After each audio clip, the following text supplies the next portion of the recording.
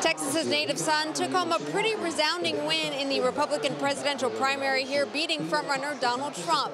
And to say Cruz and his supporters, for that matter, were pleased would be an understatement.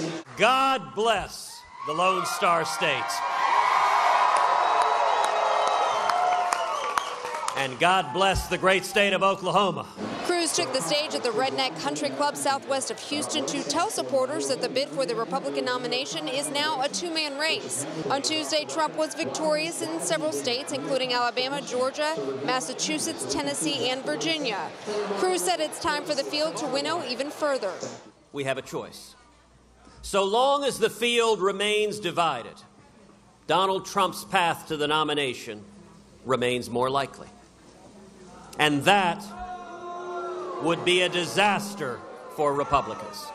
On the Democratic side, Hillary Clinton won big in Texas, adding to her Super Tuesday haul and lead over Bernie Sanders. For Cruz, Kansas is up next, which holds its caucuses on Saturday. He'll hold a rally in Overland Park on Wednesday before heading up to Detroit for the 11th Republican debate Thursday.